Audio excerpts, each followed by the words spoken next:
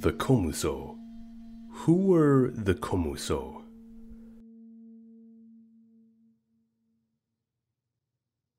Enlightened flute-playing monks, ex-samurai spies, or hidden Christians walking among a den of wolves throughout Edo Period Japan? Today, we are going to be examining these mysterious figures. The topic of the Komuso is a bit of a lesser-known element of Japanese history, yet with us now entering into the Edo period in the main series for the channel, I think this topic fits perfectly, being that the Komuso seem to have really risen to prominence during this time. No doubt, just by looking at them, they give off a unique aura of mystery. Who are they? What do they do? What do they want? All questions with complex and fascinating answers we will be getting into here today. However, I cannot do this alone. Instead, I am happy to be joined by Renzoh from Renzoh Flutes and Nick from Hon-on Shakuhachi to help me pull the basket off of these wandering medicants. It is they who have really put in the time and effort of researching this topic and who have come forth to get this video made, writing out much of the information we are about to present to you here. Yet before we talk about the Komuso, we should look at their roots. Let's go way back to the beginning of the universe. Many origin stories suggest that the universe began with a certain sound, word, or vibration, or even in the case of Japanese mythology, music to appease the great Amaterasu, to woo her out of her cave to bring light once again. As such, ancient music theory saw the vibrations of strings, flutes, and voices to be playing an integral part in the workings of creation, a metaphysical bridge from the known to the unknown. Let it be on earth as it is in heaven. This was a goal of ancient music. In Japan, musicians often had some sort of spirituality. Blind priests would play the biwa to ward off evil spirits. Some played music for simply collecting some extra change, and others for alms. Wandering monks would carry straw mats on their backs, periodically unrolling them to play. Presumably the hitoyogiri, flute, and or the shakuhachi. These were the komoso, straw hat monks. The komuso, the monks of nothingness, were a continuation, in some sense, of their tradition, and it would seem they also had a little sense of humor, appreciating a good pun. Now, the Komuso were easy to spot in Edo, Japan. According to the Kaido Honsoku, an early Komuso document from the city of Wakayama, dated 1628 of March, describes the Komuso dress code. Quote, "Oh, how mysterious is the basket that the Komo wears on his head. It is called the Tengai." Close quote. The document goes on to describe other aspects of their attire, along with their metaphoric correspondence. A sash, representing the entrance to the divine. A straw mat representing the 5 elements as well as time. A rope representing being and non-being, as well as a purse. A staff. A sword. And of course, the obligatory bamboo flute. On the screen you see a picture of an actor by Katsukawa Shunsho. The production year is 1792. It depicts Nakamura's early spring no play, Wakamurasaki Edoko Soga. The most recognizable aspect of the Komuso are the iconic Tengai, the upside-down basket worn on the head to hide the identity of the player and also to shield the blowing edge of the shakuhachi from the wind. Continuing from the Kaido Honsoku, quote, "Even more indispensable to the Komuso, however, is the shakuhachi," close quote. The shakuhachi is the principal treasure of the komo, and it represents the 4 seasons, symbolized by the 4 finger holes on the front. The single finger hole on the back expresses the clarity of the enlightened. The 3 bamboo nodes represent the unity of Buddhahood, practice, and mercy.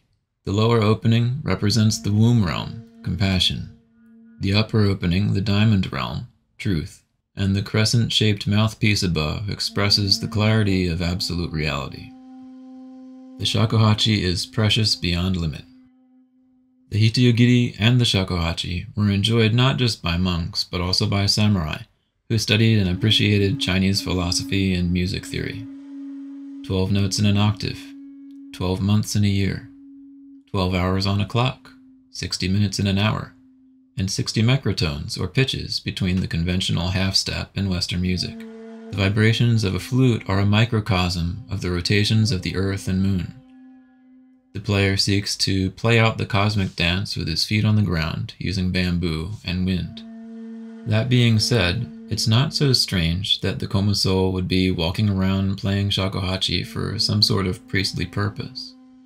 Many were masterless samurai, and perhaps some were Christians fleeing persecution, as they claimed to their ruler's consternation that even the highest shogun had to answer to heaven for his actions. Whether people saw them as priests is a different story. Some may have used their anonymity for nefarious purposes, perhaps spying for government officials, but others likely stayed true to their stated objective.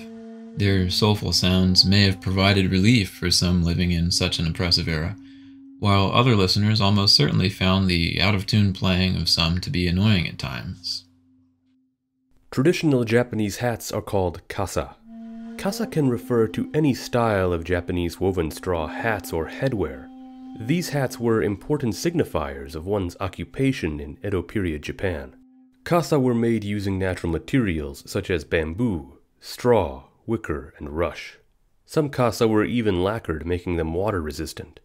A few examples of kasa would be the roningasa, a type of wicker hat made from shaven bamboo, worn by masterless samurai. The jingasa, a simple and iconic design that was commonly worn by samurai and ashigaru foot soldiers. Although these were often made using wicker or bamboo, some came to be made from metal or leather.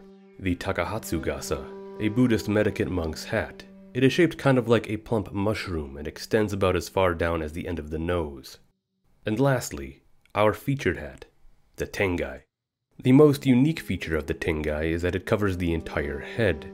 It is woven tightly around except for the eyes, making the wearer truly anonymous. Obviously, as we just showed, not all designs were known to cover the face, making the ones that do a bit more intriguing, begging the question of why would someone want to shield their identity.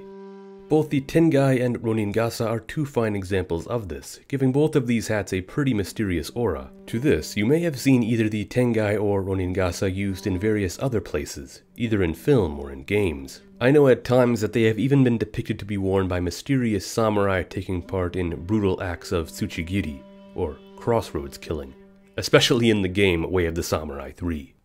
But specifically concerning the Tengai, in his book, Shakuhachi, Zen, the Fukeshu, and Komuso, James Sanford speaks further regarding them and their relationship to the Komuso. According to the rules of the late Tokugawa Fuke sect, the Komuso monk was never supposed to remove his Tengai except within the precincts of a Fuke temple. If caught outside in a rainstorm, he was not to open an umbrella over the Tengai.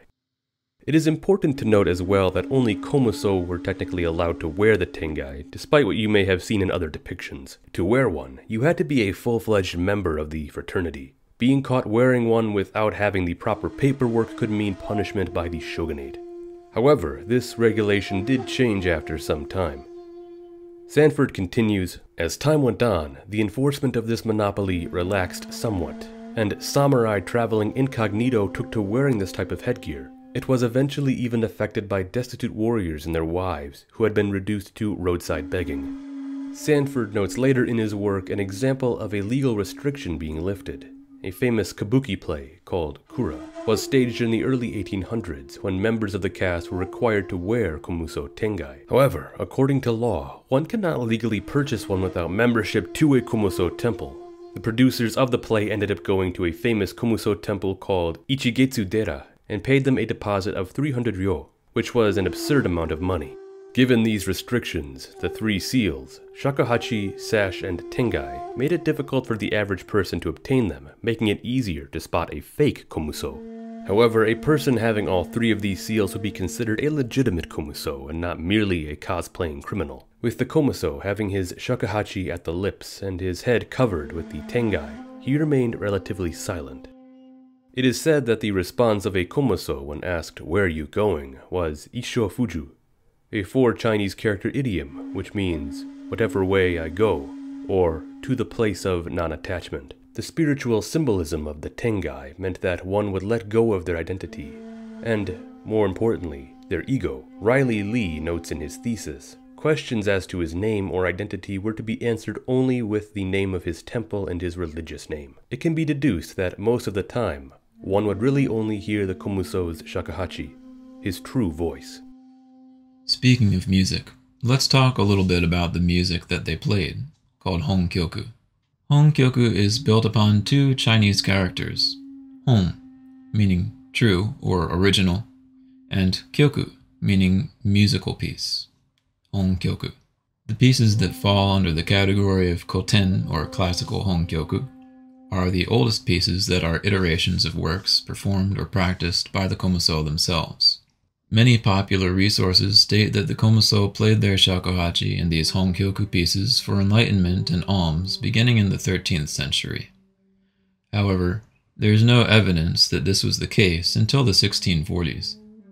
The famous Kyotaku Denki, which details the history of the shakuhachi and its transmission, dates to around 1779, or possibly earlier, and researchers agree that this is most likely a fictional account created to give legitimacy to the Fukei Buddhist sect so that they could continue to operate under the government of the time.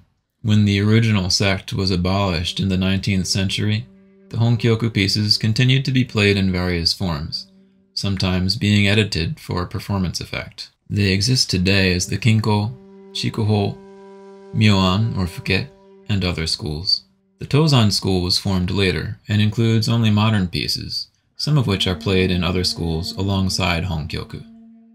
The concept of suizen, or meditative breathing, was first established by the 32nd director, Dodo Genkyo, of Myoanji. It was conceived of as a breath training practice employing the shakuhachi. In Japanese, this is called Seiteki Shugyo. It has gained popularity among shakuhachi players worldwide, but there is no historical evidence to support any komuso or komuso practicing suizen, or at least referring to their practice with that specific word.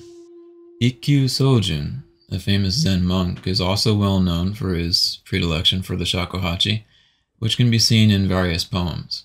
It is important to note that it was likely the Hitoyogiri shakuhachi, as the Komuso Shakuhachi didn't exist until later on. From Ikkyu's Crazy Cloud Anthology, the play of the shakuhachi even evokes feeling in ghosts. As a wanderer between heaven and earth, I'm again without companion. In all things, there is only this melody. The man steps out of the painting into the flute from the Mulberry Island. Now, let's take a look at the societal positions of the Komuso by going to another primary source, the Hitori mondo. The Tokugawa shogunate brought a period of stability to Japan, but at the cost of a degree of freedom. Christians, who had become problematic in Japan for several other reasons, but also recognizing a deity that transcends the power of the shogun and the emperor, were often brutally persecuted. Individuals were put into groups of 5 to 10 people to keep each other in line, so it became difficult to speak your mind on issues that the government might have a strong position on. In this pre-modern society that often resembles ideas of feudalism, many aspects of life were regulated: speech, travel, and especially religion. A danka system was put into place where each person had to show proof that they belonged officially to a Buddhist temple. Again, this was in large part instituted to stamp out Christianity. In many cases, Buddhists sided with, or at least did not resist, the government and became complicit in enforcing the government's agenda. It should be noted here, though, however, that some truly compassionate individuals invited Christians into their temples as a refuge, even allowing them to worship their god while escaping persecution. Needless to say, individual freedom was not a top priority to the Tokugawa shogunate. If shakuhachi medicants wanted to continue operating, they would have to find a way to convince the government to allow it. In order to gain the government's approval and to avoid being stamped out, they would have to convince the government that they would be cooperative. Since Zen Buddhists were already tied to the government, they provided a good fit. Since the time of the Hitoyogiri, its players, largely monks and samurai, had enjoyed Chinese philosophy and metaphysical rumination as a tasty side dish to their flute playing. Ancient Hitoyogiri manuals such as Shichiku Kokinshu, Hitoyogiri in Strings, Then and Now, and Sosaryu Shakuhachi Tekazu Mokuroku mention Taoist ideas and draw heavily on Chinese music theory, with many pieces noted as being composed by monks or samurai, One piece even makes reference to the Buddha's birthday. Thus, it's natural that Shakuhachi players would have liked the story of Priest Fuke, who appears in the record of Rinzai, a Tang Dynasty Zen master. He was just what a truth and freedom-loving person living in the oppressive Edo era would be longing for, iconoclastic and eccentric. He would go about speaking his mind without regard to how he was perceived, and breaking societal norms and manners. One story has him flipping over a table while dining at a patron's house. Another has him walking around eating raw vegetables, something that you don't do in China. Rinzai sees him and says, quote, "Just like a donkey." Fuke replies, "Hee-haw." The Komusō have to convince the government that they are good, obedient Buddhists. So they make up a story about a man named Chohaku, who was a flute maker. Priest Fuke would always be walking through town, ringing a bell and chanting a poem to get people to wake up to the truth. Chohaku admired Fuke and tried to become a disciple, but Fuke wasn't interested, so instead he started imitating the sound of Fuke's bell with his flute. Then he took on someone as a follower, and that person took on someone else, and so on until someone traveled to Japan and established the Fuke sect. One thing that has baffled many Shakuhachi players is, what is the sound of Fuke's bell? How are we supposed to mimic the sound of a bell with a flute? And who is this Fuke character? Hitori mondo, a document written by Hisamatsu Fūyō, born 1791, died 1871, of the Kinko-ryu school, includes the following regarding Fuke. Question: what kind of person was Fuke Zenji? Answer: I do not know. Better ask someone with more knowledge of Zen. Question: wasn't Fuke the ancestor of Shakuhachi? If one follows this path but doesn't know its origins, is that not a sign of immaturity? Answer: as for myself, because I understand the source of Shakuhachi, I say I do not know Fuke. Fuke was an enlightened man, but I do not think he sought his enlightenment by playing Shakuhachi. He cannot be compared to an ignorant, blind person like me who plays Shakuhachi because he enjoys it and has gradually come to know the Shakuhachi as a Zen instrument. Even if Fuke has played Shakuhachi, it would only have been a passing fancy. His practice of Shakuhachi would not compare to my training for many years. If Fuke were to come alive again in this generation, he would surely become my disciple and ask me to show him the way. If you look at records from the time of Fuke, and if you know all about his life, but you do not know his enlightenment, then you do not know Fuke. On the other hand, a person who knows nothing of his life, but knows his enlightenment, he knows Fuke. I do not know him yet. The story of Priest Fuke appears in the Kyotaku Denki Kokuji-kai in 1779. This is nearly 1,000 years after the time that Chohaku, the supposed founder of Fuke-zen, would have lived. Chohaku never appears in any Chinese text, nor does the Fuke sect exist in Japan or China before that time. It appears to be a forgery, but since there was no easy way to corroborate it, perhaps it was able to fool the government officials in charge. More likely, it was simply overlooked. Perhaps this was because the government saw some advantage to having the Fuke sect exist. For example, they were both anonymous and unrestricted in their travels, which may have made them convenient servants. In Edo-era Japan, we can see all sorts of people. Some are fearful of losing control and seek to maintain it by force. Some comply with the government's oppressive philosophy, be it out of a desire to be on the winning side, whatever the cost, or simply out of fear. Others, such as the Buddhists who gave refuge to Christians, worked secretly to do what they knew to be right. So, what were the Komusō? Were they Zen sellouts, kissing up to the government to save their skin? Maybe. Or, perhaps, some of them were also making a subtle statement. Yes, government, we'll follow you, just like Fuke. You may be able to hold some sway over our speech, but at least our flute's sounds will be from our heart. So while it seems that the Komusō were philosophically inclined and used their flutes as a religious tool, there was no direct evidence that they were ever part of Zen Buddhism, aside from documents reprinted and revised after the fact. What makes researching the Komusō so difficult is finding primary sources to learn more about them. With the collapse of the shogunate in 1868, many of the Komusō temples were burned down, so there are very few surviving documents, and many of those are recognized as forgeries. Here we are going to take a look at an Oboe, or an edict, from 1678, year and bowl 5, December 18th, titled Komusō-ha Oboe. Bakufu Memorandum of December 18th, 1678. Section 2, Point A. At the time of accepting or contracting with a new disciple, that person's background and identity must be certified and confirmed in formal writing by one or more witnesses before a final decision can be settled. Point B. Convicted and banished persons who have acted contrary to the fundamental laws must be arrested and taken prisoners, or taken into custody. Point C.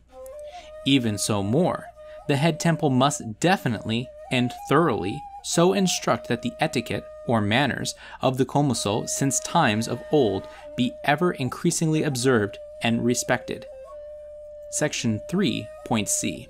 Outrageous behavior that is not in accordance with the underlying principles of the cosmos, according to Neo-Confucianism, is not acceptable. In general, laws and regulations are created to address extant issues, so one might assume these memoranda give us an idea of the problems they were dealing with in the era. The document is not unique. There are other edicts and regulations that state similar issues. However, the document is notated as belonging to the Komuso sects. Nowhere does it mention Zen or the Fuke sect. Only in a reprint of the document from 1880 does the Fuke sect appear in its attribution. So we can see that while the Komuso certainly existed, their connection with Zen was more one of informal interest combined with convenience than something of formal recognition or having basis in lineage.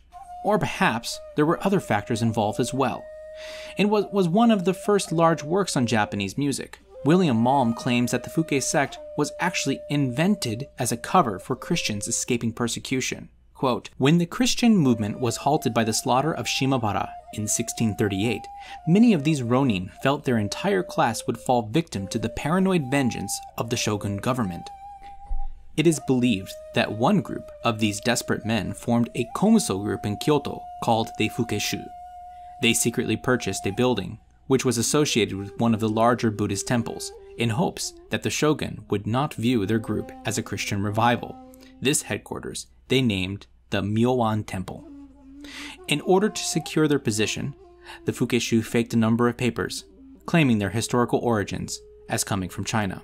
From William P. Malm, Japanese Music and Musical Instruments, 1959, pages 153 to 154. This story fits the facts we know. Some early Christians were indeed samurai, educated in Confucian ethics, and admiring the qualities of steadfastness and self-sacrifice that they saw in the person of Christ. Displaced in the chaos of many years of war, and then suddenly facing extermination at the hands of the Tokugawa shogunate, they may well have sought cover as a made-up Zen sect of Komuso. Perhaps, as in cases mentioned above, some other non-Christian Komuso may well have seen the persecution as unjust and supported their Fuke Christian samurai companions in their time of need. Or, alternately, perhaps the Ronin samurai in general would have been considered guilty by association with the rebel uprising, consequently banding together to find refuge. This is not to say, of course, that all Komuso or Fuke Shakuhachi players were necessarily Christians. Just like Shakuhachi players today, the Komuso were likely comprised of a variety of types and personalities. Philosophers and poets who were genuinely seeking truth, Christians seeking refuge while following Christ. Some more musically talented, some drawn primarily to prayer and meditation, and perhaps some nefarious government spies thrown in the mix as well. Though in our modern era, the Komuso are known as members of a Zen sect called Fukeshu, the truth is much more nuanced. Various resources express a connection with Renzai Zen, but historical documents bear no witness to this connection whatsoever. According to Professor Yoshida Mitsukuni in his writing Zen and Shakuhachi from 1977, Zen to Shakuhachi, kanke ga zenzen nai. There is absolutely no formal connection between Zen and Shakuhachi. The Fuke sect was created based on a fictional story. In addition to this, the concept of Suizen, blowing meditation, is also a somewhat misleading modern invention that began around 1915. Torsten Olafsson, a Shakuhachi scholar, puts it this way. Sadly speaking, the history of Suizen misinformation began in 1974 with Kamisango Yuko's explanatory text for the Nippon Columbia gramophone record set titled Suizen, a misleading narrative that was subsequently translated to English, and uncritically spread by and among shakuhachi aficionados in the West ever after. The special term, or compound, suizen, cannot be seen in Japanese writing nor elsewhere at all before the year 1950 at the earliest. It is therefore not just inappropriate and academically utterly meaningless, but also ethically improper and even bordering on fraud to postulate that the Edo period Komuso ever practiced suizen, or even shakuhachi meditation for that matter. Therefore, of course, using the term suizen as some sort of explanation or proof that the Komuso ever employed the shakuhachi flute for anything like Zen-inspired, Zen-related meditation is completely unfounded. Truthful, historical, documentary evidence for anything like that simply does not exist. In spite of Torsten's harsh but accurate words towards suizen, this does not mean that the Komuso didn't have any spiritual or moral intentions behind their music, nor does it preclude the use of shakuhachi pieces as a sort of meditation, prayer, or self-cultivation. Going farther back to the pre-Edo days of the Hitogiri shakuhachi, we can see a meditative posture taken toward the short, free rhythm, haiku-like compositions of the classical repertoire. The player is urged to be fully present in the note being played, forgetting about what came before or what lies ahead. Again, as mentioned at the beginning of this video, the very nature of music at the time was seen to be one of bringing oneself and one's environment into harmony with the heavens. With wandering monks playing the instrument, its music was doubtless seen as a sort of spiritual exercise, rather than being simply a form of entertainment.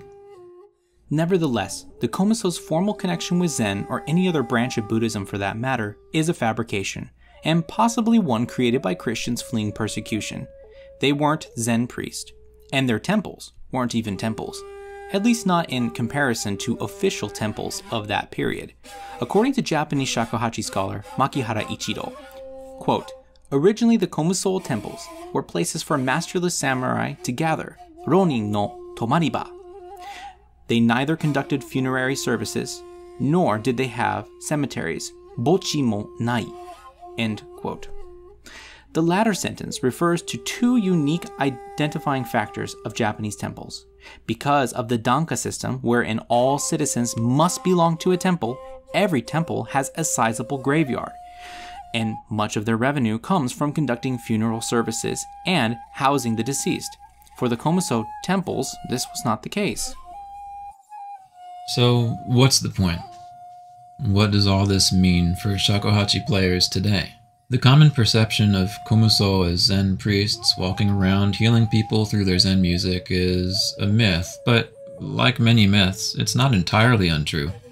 The Komuso were not really Zen priests, but as an association of wandering monks and masterless samurai, many of them would have been inclined to seek truth through their lifestyle and through their sounds. Their faith and spirituality was more varied, ranging from Chinese philosophy to Buddhism and maybe even Christianity. And many, even the Christian samurai, would have had affinity for Zen concepts. Otherwise, why would they have chosen or even known about priest Fuke for use in their made-up lineage? Though it's made up entirely after the fact, the term suizen does capture an important aspect of ancient Hitogiri and shakuhachi music. Today, the most prominent music in our culture comes to us in the form of entertainment. While shakuhachi music was not seen specifically as Zen meditation, players did see it as a form of prayer or meditation. In the anxiety-ridden modern world, the presence of a form of music that finds truth and beauty in breath and simplicity is a much-needed blessing. Today, people use modern iterations of the ancient shakuhachi Honkyoku for many reasons, ranging from meditation to musical performance and entertainment, and often being a mix of both to one degree or another. As an added bonus, people can play shakuhachi without having to serve a totalitarian government on the side, and Christians can play it without fear of being murdered. It's a good time to be alive. Do you have a love or fascination for Japanese history and culture like me? Then why not explore the roots of the Komuso and Shakuhachi Honkyoku through the flute's Muromachi-era predecessor, the Hitoyogiri. The two individuals who helped research and write this video are now accepting registration for a Hitoyogiri Shakuhachi course next year in the spring. The Hitoyogiri Shakuhachi was originally known simply as the Shakuhachi. It was supplanted during the Edo era by its larger descendant, the Shakuhachi we know today. The Hitoyogiri's solo repertoire is a collection of free rhythm pieces that are quite simple and comparable to haiku in their brevity, yet they contain a depth that can be refined and pursued over an entire lifetime. The pieces bring simple melodies to life, finding subtle variation in technique that change with the seasons. It is an instrument you can take with you anywhere, and it loves being played outside. In 1959, noting that the Hitoyogiri had become completely extinct, supplanted by what we know now as the shakuhachi, William Malm said that, quote, "It seems unlikely that the Hitoyogiri will ever come into general use again," close quote. We plan to change that. Join us in reviving the ancient melodies of Hitoyogiri, a product of many years of research and practice. The course will be conducted as a series of group lessons taking place weekly over a period of 3 months in spring 2024. We will meet every week for 1-hour lessons. There will be 1 morning class and 1 evening class in Japan time, both covering the same materials, so that everyone can attend one or the other depending on where they live. Each lesson will also be recorded and can be watched at a later time, in case you miss one or forget some of the materials mentioned in the course. Sign up and get yourself a Hitoyogiri today. Check out the links in the description. I want to thank Nick and Shawn for their passion in helping to craft this video and dive deep into this fascinating topic. I highly recommend that you go check out these links to explore more about the shakuhachi and their work. And with that said, thank you for watching, and don't forget to like, subscribe, and ring that notification bell if you enjoyed this video and found it to be most informative.